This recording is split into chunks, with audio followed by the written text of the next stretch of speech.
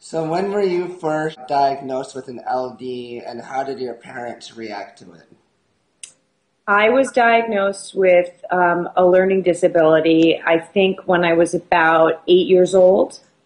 My parents and my school started noticing that I had some difficulties in my class. So they sort of picked up on it and decided to follow my progress to see, the development, what would happen if, I fell behind at school, which I eventually did. How did your parents react to it?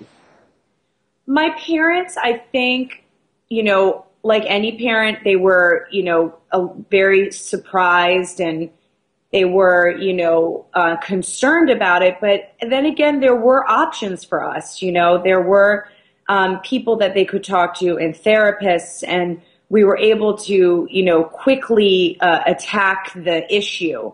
And my mother was very proactive, and we were able to discover what my strengths were and what my weaknesses were. And it was, sort of enlightening because nobody wants to be in school and feeling like they can't achieve anything. And really, when I went to the lab school, that's when I really discovered what I was good at and what I wasn't so good at, and I could be able to balance my learning.